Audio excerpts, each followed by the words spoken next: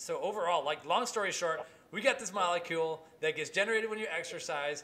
If you supplement more, there's a good chance that there's some really good exercise-based effects. They're going to get amplified. We blogged about it in 2015. Things went quiet, but not on the research front. A lot more things happened. And finally, we have a trusted and tested ingredient supplier who's providing a stable form of it. And one last thing is I emailed them last night, and I asked them for a lab test, and they time-stamped a lab test like an hour and a half after I emailed them asking for it. Welcome to PricePlow. Welcome back to the PricePlow Podcast. This is your host, Mike Roberto, and once again, we are so honored to have the incredible Shawn Wells with us. Shawn, it's been a little while since we had you on. There's been a couple changes, so we got to update that absolutely massive resume of yours. So we've done 2 videos in the past, and that's where we gave you a very good introduction. We talked a lot about nootropics. We talked about using the keto diet to help assist with, let's just say, with serious diseases. And now we have a specific thing that we want to talk about today. But Shawn, let's get a little bit of a catch up on what you've been doing lately. So I see now that you are listed as the Chief Science Officer for NNB Nutrition, which is a company that I've begun to dig into, and I'm very happy to start doing a little bit of work alongside you there. And so I want to talk a little bit about what you've been doing and how we're going to shake things up in the sports nutrition and supplement industries.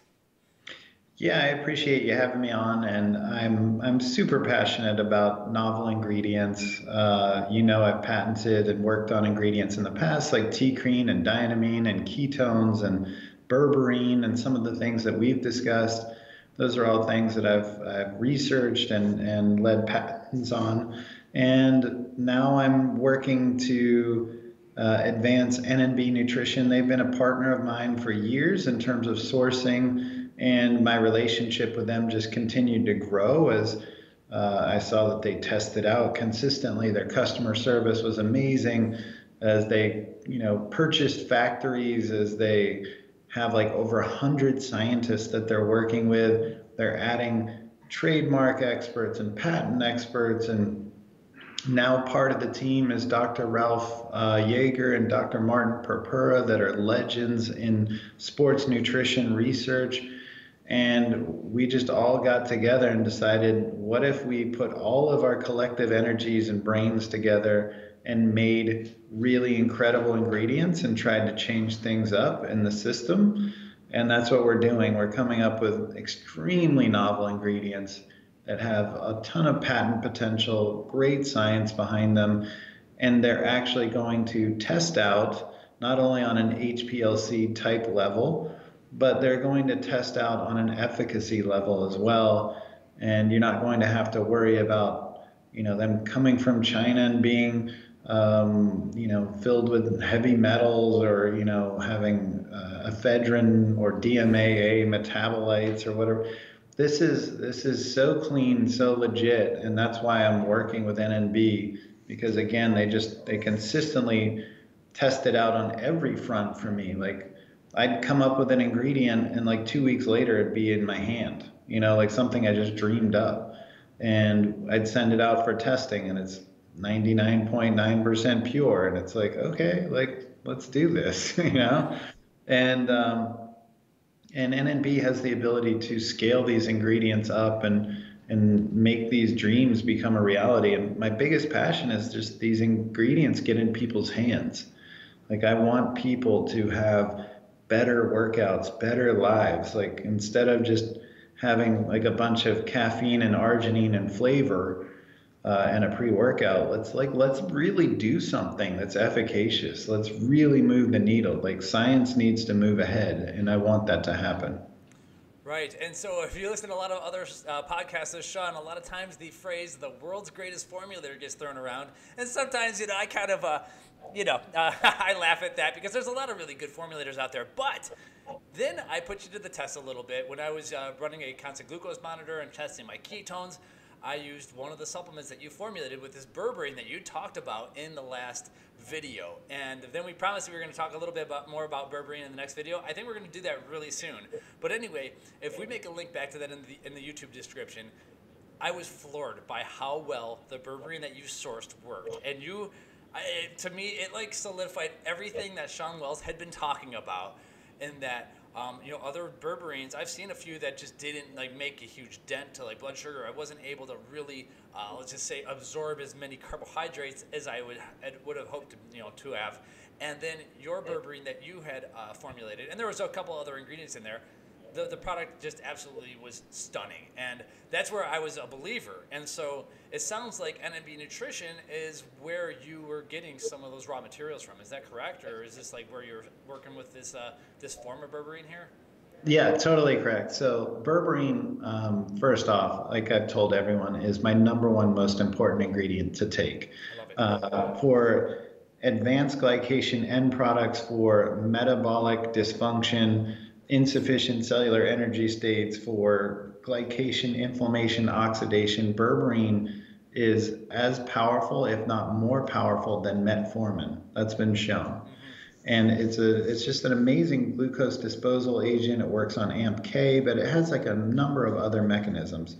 And I can tell you, as someone who's done keto for a long time, it in and of itself would take me from, like, let's say if I was at like a 0.5 to like a 1.1, something like that, in and of itself, just the berberine. And it's amazing. Like I think I told you this example, but this is mind blowing. When I was testing it, I did a carbohydrate challenge, and I did a fun one. So it was, I believe it was 5 double stuffed Oreos and 2 frosted Pop-Tarts. Nice. So, this is fun. If I'm going to have fun, it's better than 75 grams of dextrose, right? So I did, 1 week I did this with placebo, and then the next week I did it with the berberine. And I was at 65 to 70 for my baseline blood glucose. And when I had the carbohydrate challenge, I was checking my blood sugar, blood glucose every 30 minutes for 2 hours. And with the carbohydrate and placebo, I got up to 199 at 2 hours, and I don't even know if I was coming back down. When I had the berberine, are you ready for this? When I had the berberine, I never got above 100, and at 1 hour I was already coming back down. That's insanity, Mike. Yeah. That's insane.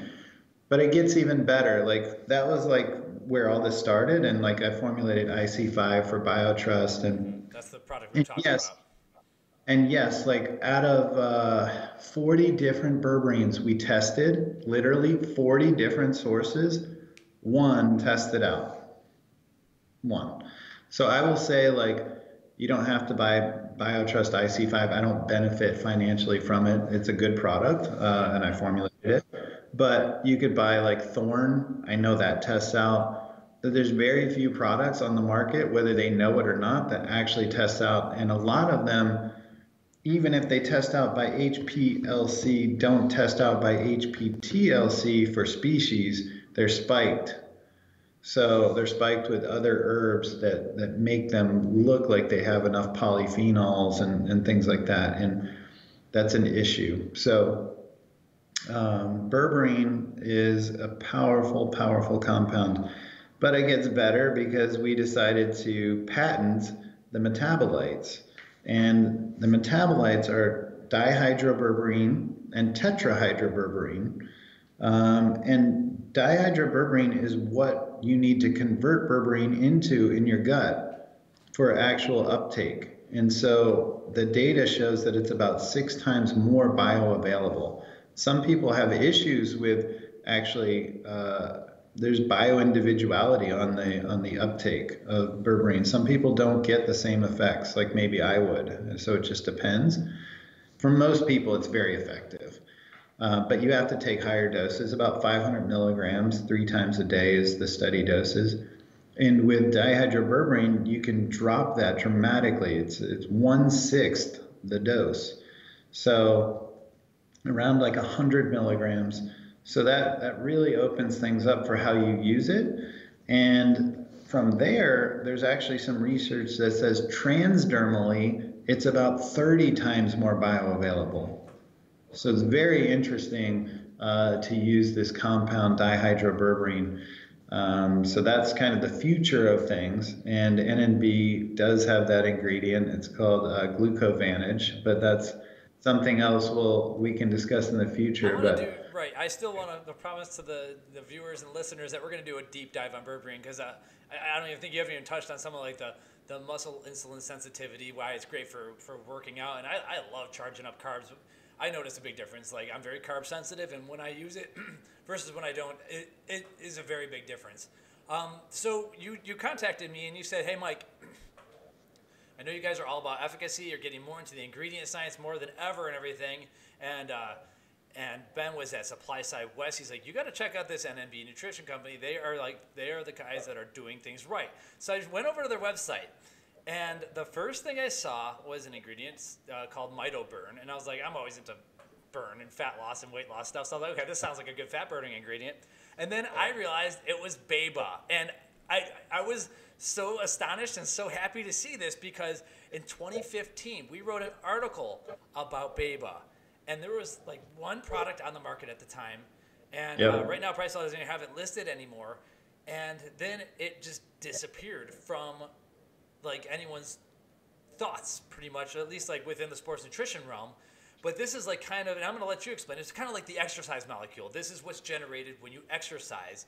And and since we published that article, and we were really excited because it seemed like, it seemed that supplementing it, at least in the mouse-based studies, could have a ton of those exercise kind of ish effects.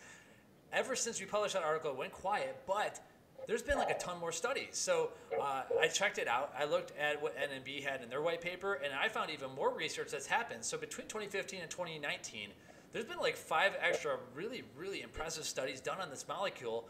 And I'm like, these guys are willing to put this on the market, a tested and trusted version of this. I want in. I want to get. I've already been updating our article, talking about the new research and everything. And I actually right here just got in a bag of the stuff, so I am going to be testing it. So subscribe to the channel if you're watching on YouTube. I will be putting it into the test because it might have pro-ketogenic effects as well. So in this video, I want to talk about BAIBA and talk about like maybe who would be interested in using such an ingredient.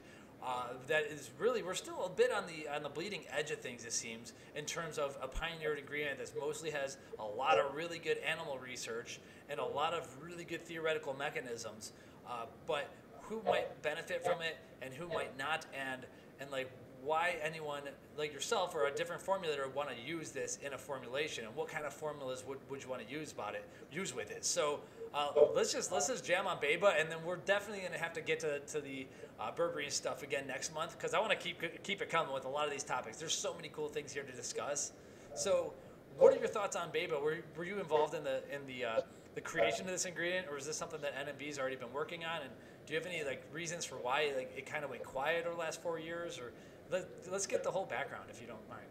Yeah, definitely involved in the creation. We've been working on it for about 5 years, and yeah, there was a company that did come out with it, but we were really, a lot of these ingredients we work on, not only can we make it stable, can we make it bioavailable, can we make it scale up so that we can make it at economically feasible quantities. A lot of these companies that say they have these ingredients don't, or it's at 1%, or it's something like that.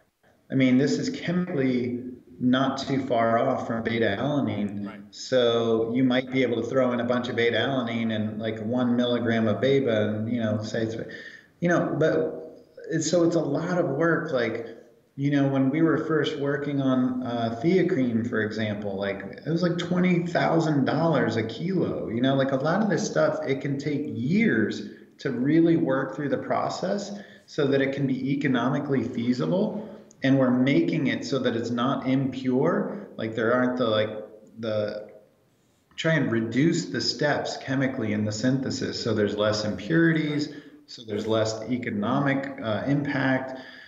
So there's a lot going on that takes years of research. We work on validating the testing standards.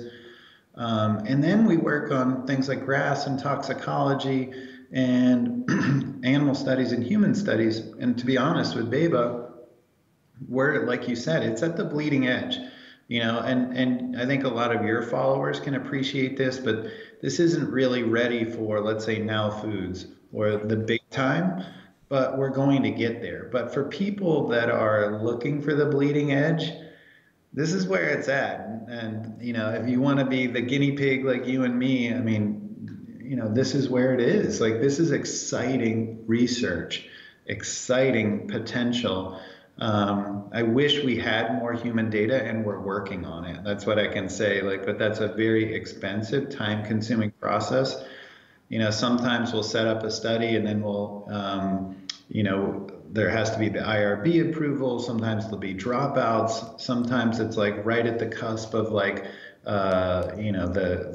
kids are out for summer or the winter break, and it can be very frustrating.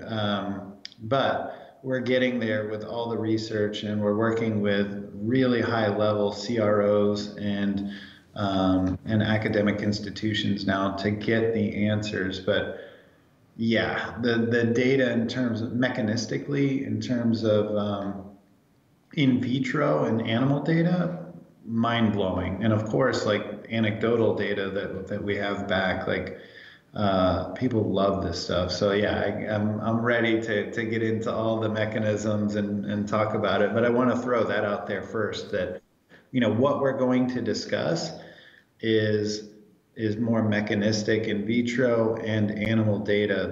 That's extremely impressive. But if you understand how it's working, all the logic is there, and the human data is forthcoming. So just want to throw those caveats out there. Awesome. Well, if my human data counts, I'm going to be doing a little bit of YouTube human data. So that's the best I can do. The N equals 1, and when enough of those N equals 1s add up, it does at least stand for something. But of course, we want to see a randomized controlled trial and all that. But in general, this is a molecule, I call it the exercise molecule, but this is a molecule that is generated in the body after or during exercise. And the question is, so when researchers early on, maybe the early 2000s, or maybe even before that, saw, all right, a lot of these people are exercising, have a ton of this stuff being generated. Then eventually the supplement guys come in and ask, hey, maybe can we supplement that to get some of those exercise-based benefits? And possibly that's kind of the genesis of BAIBA. But what really happens back when you're exercising that creates this? And can supplementing it add a little bit of add certain benefits even if you're not exercising, or is it best to use when exercising? So a lot of questions. So what happens here? How does this stuff get made? Yeah, exactly. So like you were talking about, it's a metabolite. There's two isomers. There's a D and an L, and of course you could have DL, which is mixed isomer. But the D is made from thymine and is not metabolically active. The L-BAIBA, the L isomer, is the biologically active one, and it's made from the branched chain amino acid valine, which, BCAAs are a big part of lean body mass composition.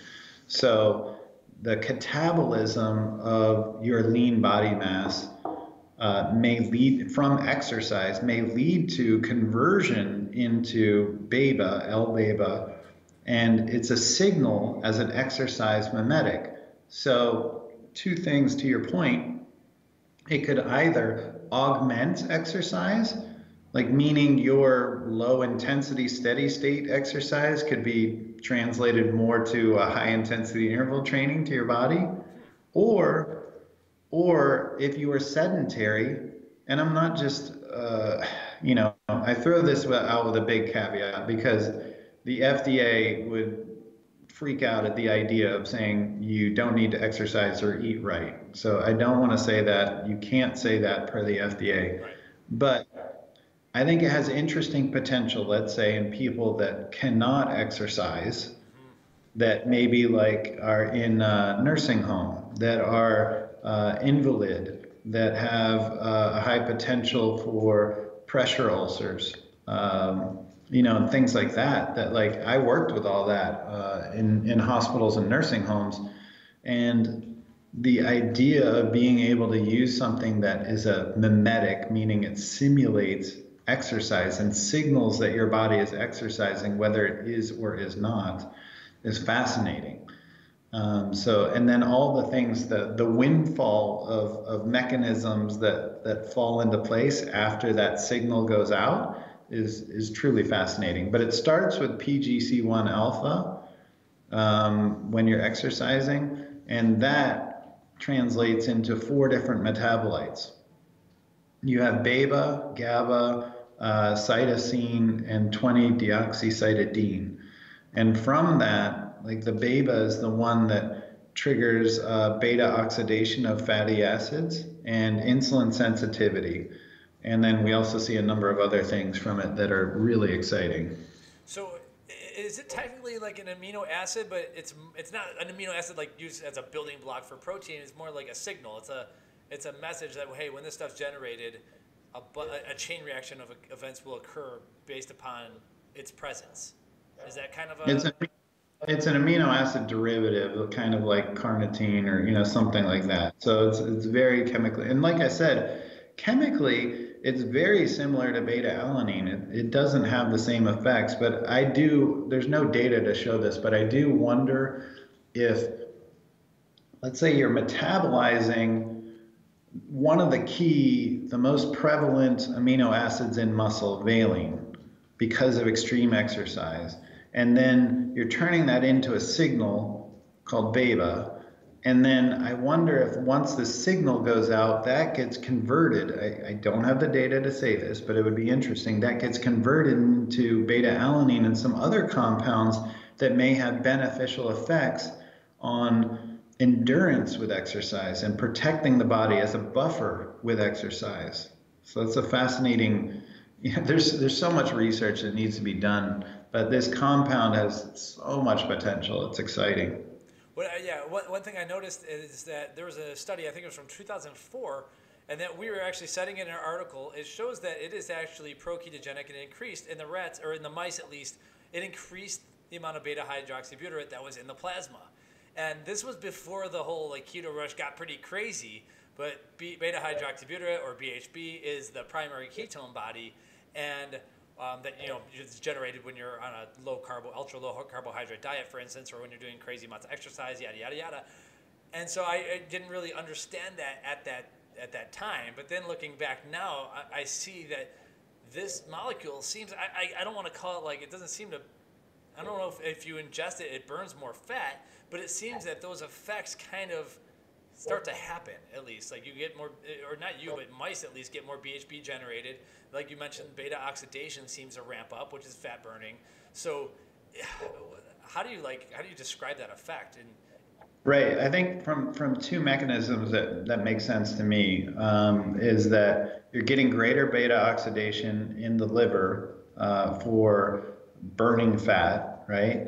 And you're also, so more fatty acids available for fuel and exercise, but also, which makes sense, right, as a signal, but also that you're having more translocation, more storage of glucose, or more utilization of glycogen in these scenarios. But it does seem like there's more GDA, like glucose disposal, like glycogen storage happening, similar to berberine. So yes, if you're getting more fatty acids available, more fat maybe being converted to ketones, more glycogen, more glucose being stored as glycogen, these things are happening. That makes sense that ketones would then potentially go up and be available as a substrate, as a fuel for exercise.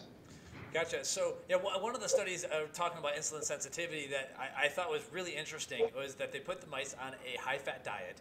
And it wasn't an ultra-high-fat diet, but they did it to the point where the mice were so fat-adapted that they started to actually become insulin resistant, in that if you threw some glucose at them, they wouldn't be able to handle it as well. They were not very metabolically flexible mice at that point.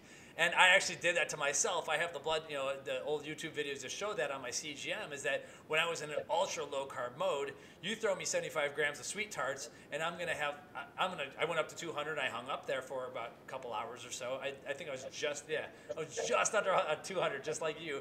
And it hung there for a little while. When I was on 50 grams of carbs per day, I was able to handle the carbohydrate load way easier. So anyway, I was glucose or I was insulin resistant to that degree where I was so not used to using glucose. They did this to the mice, and then they gave a group of mice on that high fat diet the BAIBA, and for whatever reason, those mice were able to handle a load of glucose much better. They had lower fasting glucose scores.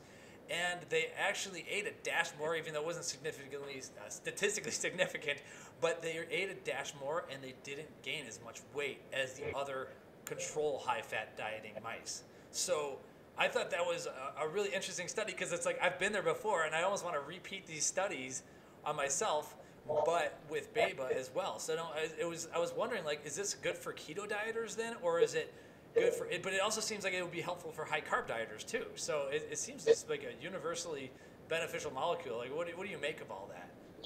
Totally. It's just like berberine. And just as an aside, I totally agree with you on metabolic flexibility. I've been keto for 20 years, and I'm not anti-carb by any means. I think carbohydrates are a tool for those that are physically active. Nice. If you're completely sedentary, don't have carbs. If you're physically active, have carbs, just time them correctly. I don't believe in co-administration of carb and fat unless you're just having a fun meal. But I think that's when you can run into some metabolic issues that really aren't simulated out in whole food in nature. That's these high bliss point foods, these engineered foods, these high fat, high glycemic carb foods that really aren't good for you. But people that are eating whole food throughout the world that have 80% carbohydrate in their diet, they're not fat. Right. Because they don't have an issue with it, because they're active and they're eating whole foods that are high fiber, low glycemic, and they're fine. So I never demonize carbs. It's not about that. I like some of the states that I get into in ketosis for my autoimmunity, for inflammation, for things like that. So I love ketosis at times, but I like the idea of metabolic flexibility and being able to be dual fuel. And I certainly think the leaner you are, the more carbohydrate tolerance you have potentially, and especially the more muscle mass you have. So, but getting back to what you were talking about, whether it's best for a ketogenic diet or a high carb athlete or whoever, I think it's both. When I use berberine, I use it year round, every day, no matter what. And I put everyone on it. I think the whole world needs to be on this, because it's hard to avoid high glycemic foods. It's hard to avoid high glycemic, high fat foods. It's hard to avoid at times being sedentary or metabolic stress or mitochondrial dysfunction, and all these things where we might not be optimal in terms of our insulin sensitivity, all those things. So I like it every day, all the time for berberine. And I think you'll see the same effects with BAIBA, is that it's kind of like saying, when is it good to eat healthy? All the time. And basically, berberine makes foods lower glycemic, makes insulin more sensitive to insulin, right? And it's just like that with BAIBA. When is it good to exercise? Oh, it's always good to exercise, right? So and you're right, it does help with both fuels, and it just puts you in an optimal state for exercise. It's augmenting exercise. It's a signal. So when is it good to get exercise? All the time. So, BAIBA feels like one of those things like berberine that's almost like a must-have, unless, I will say this, if you're probably already an elite athlete with elite physique, and you're already hammering away on exercise all day, every day, you probably won't see great effects. But I think if you're a mid-level athlete, an aging athlete, someone who's not eating optimally, someone who's gone through injury, someone who's maybe leans more towards sedentary even, then you're going to see pretty tremendous effects potentially. So that would be what I'd throw out there. I think it's going to be beneficial for both ketogenic and carbohydrate dieters. Okay. Now getting back to the exercise and the naturally produced BAIBA in the system, you kind of made a differentiation before about the low intensity steady state LIS versus high intensity interval training HIIT. And you made it sound like if I was doing LIS, I could possibly augment it with BAIBA, or MitoBurn is the NNB trade name for BAIBA. But so am I creating more BAIBA in my body? Like right now, if I just went and trained without any any supplemental in me, if I did high intensity interval training, am I going to generate a lot more than if I just do a boring LIS workout? Yes, okay. For sure. And there's going to be some generated regardless, but the high intensity interval training will create more in a shorter period of time. Okay, gotcha.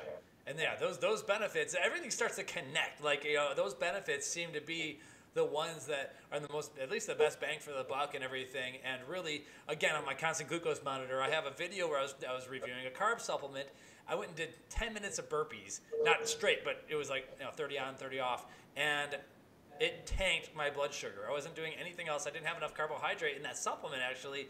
And so doing those kinds of exercises, I can definitely move the needle a lot on the glucose levels. I really wish anyone could like monitor their glucose without having to spend $1,000 or getting diabetes and a prescription, because it was so useful.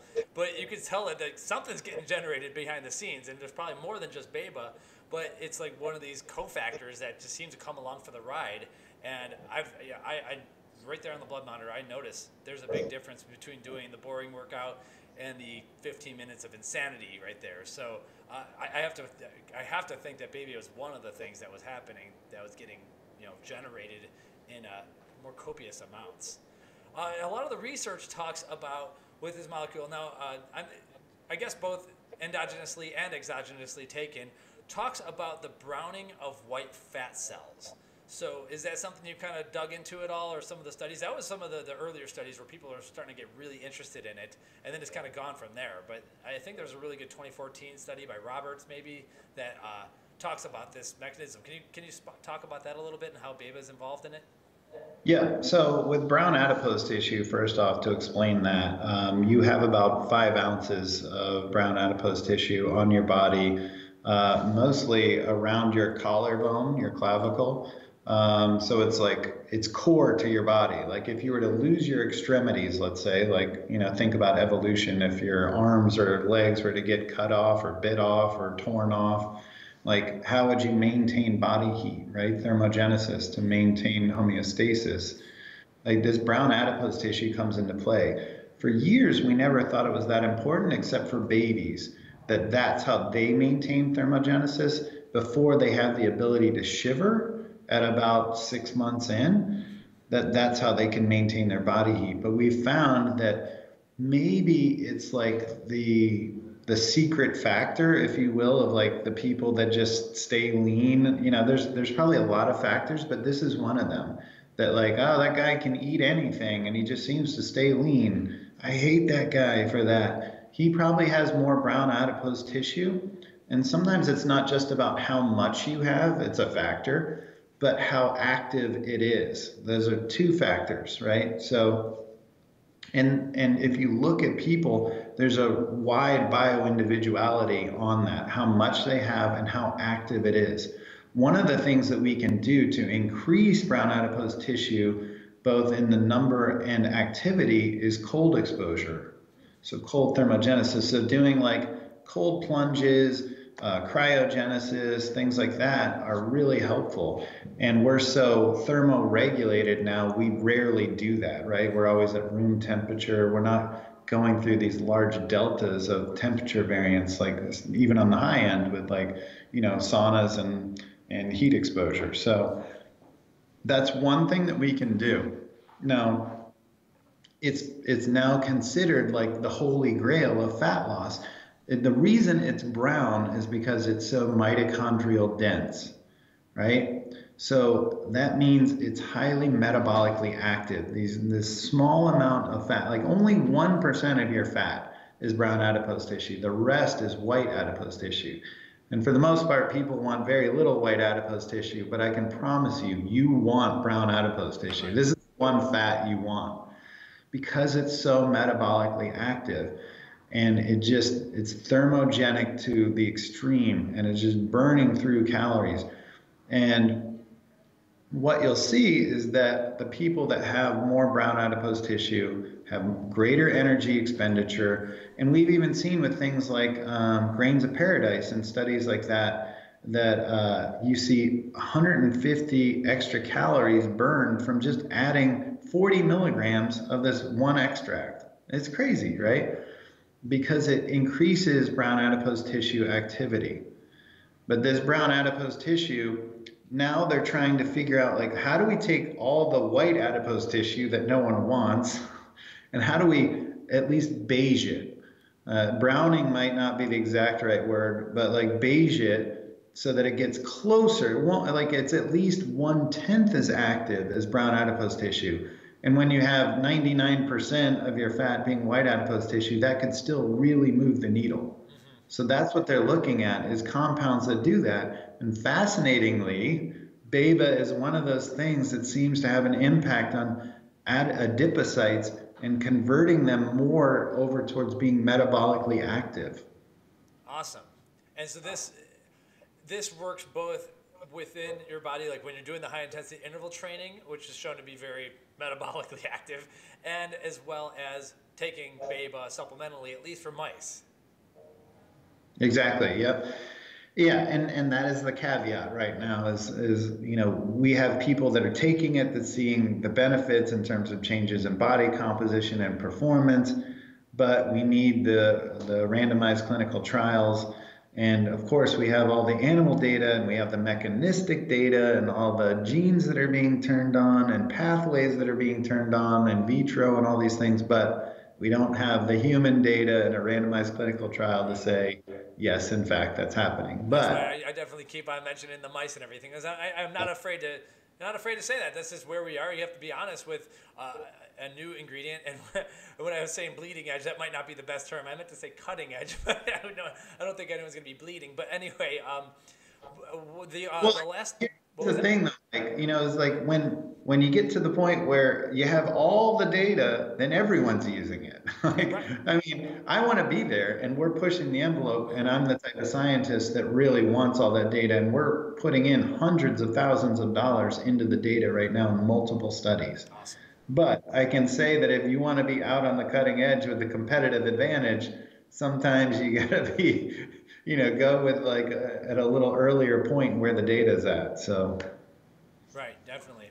Yeah, and so looking at the new research, there was also even a study, and it's tough to like correlate what's happening, but we know that people, especially the elderly who exercise more, have better bone density, less breakage, and like less hip breaking, and that's such a huge thing as you get older, of course.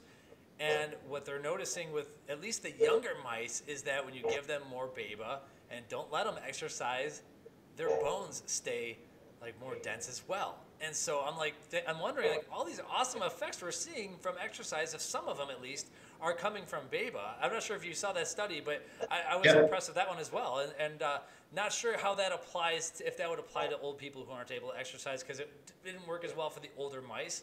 But again, it's like, hey, here's this effect that works with exercisers, and here's this effect that this supplement is creating without doing it. And I, of course, again, don't want to make claims on not exercising, because we always recommend it whenever possible. But it's just like fascinating to see that maybe this is the signal that we've been looking for all along. Exactly, and that's the difference here. Is this isn't like a substrate. This isn't just a fuel source or something in a pathway. It's a signal. It's a signal for exercise. And so, yeah, there is a study, like you said, that shows it affects bone mineral density, and specifically by affecting osteoclasts and osteoblasts. And blasts, like if you know cells, like the blasts are kind of like after you like go to a stem cell, then you get to the point where cells are differentiated, and now it's like a bone cell, and a blast is creating new cells. And so, yeah, it's literally triggering new creation of bone cells. And, with that, it's interesting. Bone mineral density is going to be key to supporting lean body mass, and lean body mass is key to supporting bone mineral density, right? I mean, we know those things, like that there's a strong relationship between those tissues, that the greater like your bone mineral density, the greater your bone health is, the greater it can support that muscle around it. But the same holds true, that like the more muscle mass that you have, the more you see greater bone density, because the bones need to stay dense to support the muscle. It's just this vice versa relationship, and there's a lot of crosstalk. People tend to think like these tissues are just, like a slab of muscle, like the thing you put on your hamburger, or a bone is just something that can break and is just essentially inert. But these are highly dynamic tissues that are constantly not only changing and remodeling and remolding, but they're also talking to each other. There's this cellular crosstalk between tissues that are happening. And so they're very much alive and very communicative, and there's a lot of signals that are happening. And one of these key signals that seems to be like a windfall of a lot of positive things is BAIBA. Are there any known side effects that we've seen? I didn't really see much in any studies. I know that there was a pretty high LD50 dose in the mice, like very high. Yeah, I don't think so. Like, it's augmenting exercise. It's a signal for exercise, and it happens naturally from an amino acid that's in your muscle. So at least at the doses we're talking about, no. But, someone's going to be a ding-dong out there and probably use 10 times too much. And be a ding-dong, people.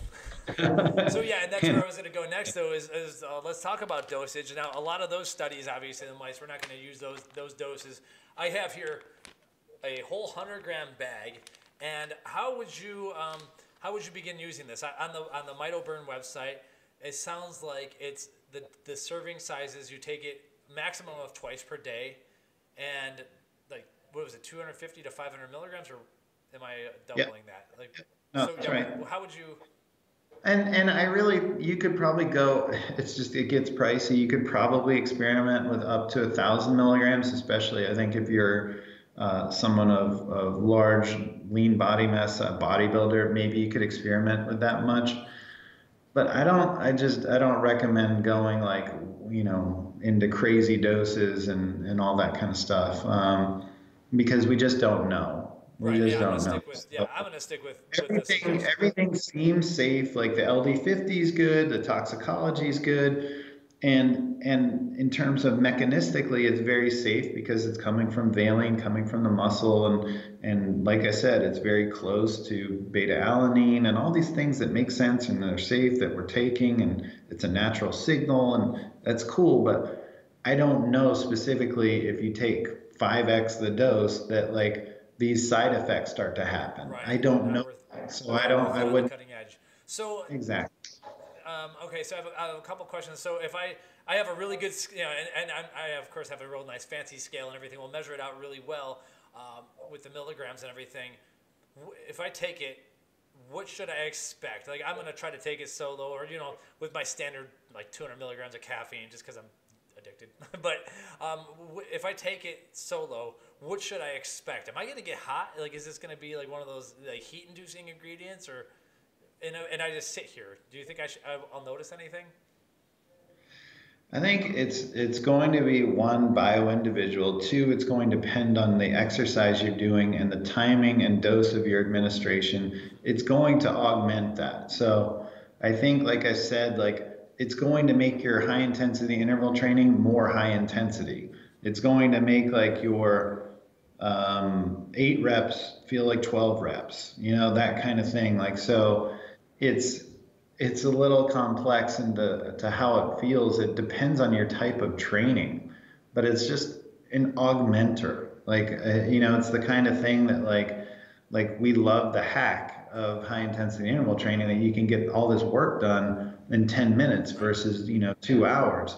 And this is one of those hacks that's just going to, like, I think, take you up another several notches so that you lose more fat mass, that you maintain or gain more lean body mass, that you maintain more bone mineral density, that you elevate ketones, feel more clarity, feel like more of that runner's high, like after your workout, that kind of thing. Like, you're just going to feel like you had, like, like when you have a great exercise session and you killed it, like, and you love that, like, kind of high when you're kind of strutting out of the gym or whatever. I mean, this is going to put you closer to that. Gotcha. And, okay. So you're talking a lot about exercise augmentation, and that would be, I'm not exercising twice a day though. So on the other half of the day, would it be suggested to, I'm gonna have a couple questions there, but yeah, would it be suggested to take it again the other half of the day, or would you only take it in a pre-workout setting? I would, if you have the money, I would be taking it twice a day. But if you don't have much money, then I would definitely do it at least once a day. We need to do more work, like with the pre-workout. Sorry, we need to do more work on, like, we know it's good twice a day, and we know it's good pre-workout, but we don't know if, like, let's say if you're going to have 1,000 milligrams a day, is it best all spent on pre-workout, or is it best 500 milligrams twice a day, and it's just overkill and wasted if you just do the 1,000 milligrams once? I don't know that.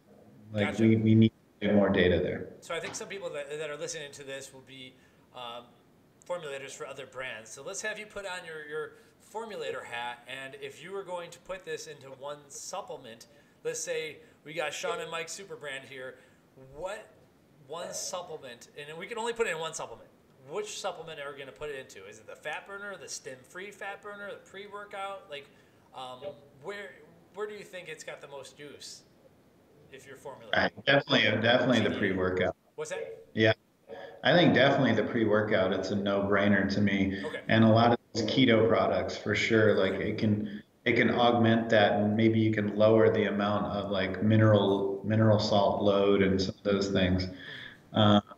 It could stack well with berberine, and vice versa. Berberine would stack well with this, and I love that idea.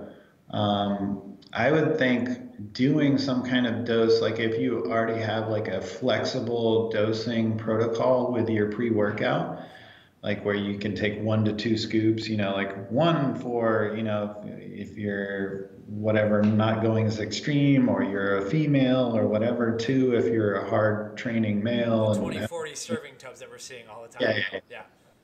So if you're doing that, then I would think like 250 milligrams for the single serve, and then 500 milligrams for, like, the kind of more extreme dosing would be ideal. And I think that should be highly effective to, again, augment your exercise experience. And so it stack well with any of the things that affect beta oxidation, like you said, like the methylxanthines, like caffeine, T-creen, dynamine, those kinds of things. It would stack well with berberine as a glucose disposal agent. It would stack well with ketones because you're already eliciting, like, a response ketogenically. And then beyond that, I think maybe more of the BCAAs could be interesting. It'd be interesting to see if there's some kind of synergy with valine itself, and beta-alanine itself. So I don't know. There's a lot of research to be done, or a lot of tinkering to be done, and it's cool because a lot of brands can try to do different things with it. But all right, in general, though, it sounds like pre-workout. Last one that could be interesting is, to your point with fat loss and some of these stacks, is definitely the grains of paradise. Oh yeah. Could be interesting as well, with that beiging brown adipose tissue effect, and then some of the cellular energy stuff, like looking at these NAD compounds like NN, NR, PQQ, CoQ10. Those could be interesting as well. Cinnamon is another one for insulin sensitivity. Carnitine, arguably, whether that has some positive impact, but those are some things that I would look at. Yeah. Awesome. All right, cool. I don't know if I have any other questions. I'm like more confident and more excited to bust into this bag that I've been waiting on. So here's what we're gonna do. This is this video. I think a shortened version will be going on our IGTV, but in general, this video will be on YouTube. Today is November 12th, 2019. Should have said that way earlier. And what I'm gonna do is we're gonna put this on YouTube, and then I'm gonna start tinkering with it. We're going to go live on IGTV, so follow Shawn at Zone Halo and follow us at PricePlow on Instagram. I think we should go live together, and we're going to talk about some of my experiences. After I've kicked it off for a good week or so, I'm going to try to do some ketone tests and everything. And then if we add any more information, we'll also rebroadcast that back to YouTube as well. But I think we got to go live and kind of have some fun with this. I'd like to tinker with it first. So thanks again for getting this sent over here. And we have the updated article. We're going to be doing a little bit more, and if there's any formulators out there listening, hit me up, hit Shawn up, and we could talk about getting some of this into your hands. Hopefully we have some good experiences here, but stay tuned and subscribe to the channel because I'm going to be posting a little bit more about what happens here. So overall, long story short, we got this molecule that gets generated when you exercise. If you supplement more, there's a good chance that there's some really good exercise-based effects. They're going to get amplified. We blogged about it in 2015. Things went quiet, but not on the research front. A lot more things happened. And finally, we have a trusted and tested ingredient supplier who's providing a stable form of it. And one last thing is I emailed them last night, and I asked them for a lab test, and they time-stamped a lab test like an hour and a half after I emailed them asking for it. So exactly. NNB Nutrition, you guys seem to be on top of your game. So far, everything's been really impressive. And just the second I saw that you had BAIBA, I was like, sign me up, get me some of that stuff, and here we go. So really excited. Shawn, anything else to add other than what we're going to be doing? And then next month we got to talk about. I want to do the berberine deep dive. But do you have anything else to add? Did we miss anything or?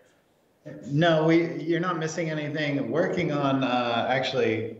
Right here, getting a bunch of infographic kind of stuff ready for you and all of your followers on BAIBA. That should be pretty exciting. But yeah, we already have white papers and articles and different things that you and I are working on, and I think this is one of the most, like you said, cutting edge ingredients. That's really a whole new frontier of research and exercise. It's quite exciting. Excellent. Good. Well, Shawn, as always, is a great time to talk to you. We always learn so much. Everyone loves the videos. And I think this one, yeah, a lot of people may be consumers kind of interested in this ingredient. And as we post this right now, there's no end product that has it. But if you're a formulator listening to this, let's get in touch. We gotta put this in some stuff. Whether it's a GDA or a fat burner or a pre-workout or anything, stim-free fat burner, I really want in on this. So I'm going to be one of the first to publicly test it. So subscribe to the channel. And we will definitely have Shawn back on IGTV to talk about the results. And then we got to get into that berberine because that stuff like I said, phenomenal. So thanks again for your time, Shawn. No problem. Thanks, Mike. See ya. See ya.